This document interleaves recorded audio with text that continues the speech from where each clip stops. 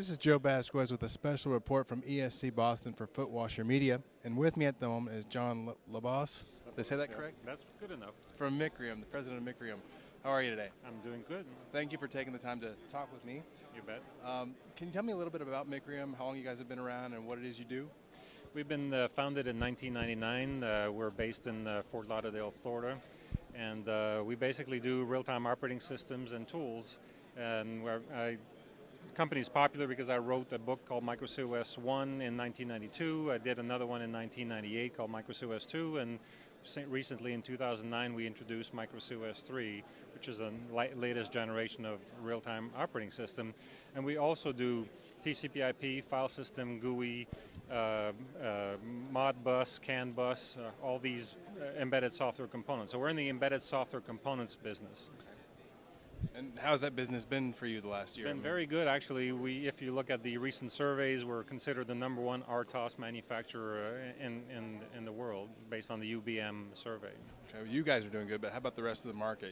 Overall? Overall, it's doing quite well. We can't really complain. It's been a growing market for us. We've been growing at a steady state for the past, ever since we started in 1999. You expect that to continue? Absolutely. We see nothing but good things. I mean, certainly the ARM Cortex is moving quite well.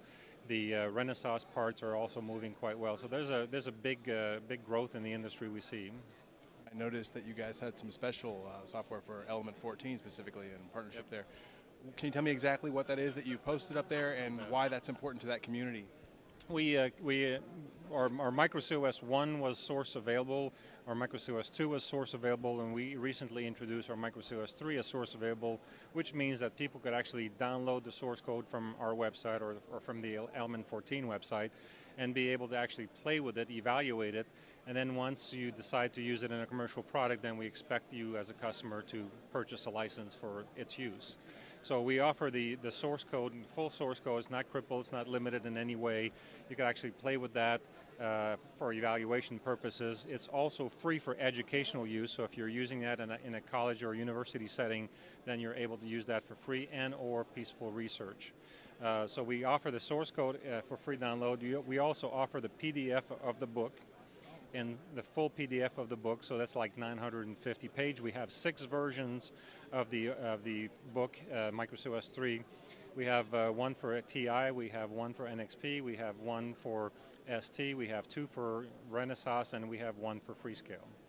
If somebody from the Element 14 community wants to get a copy of those books, they get them off your website, or you could get it from our website or from the Element 14 website, the node.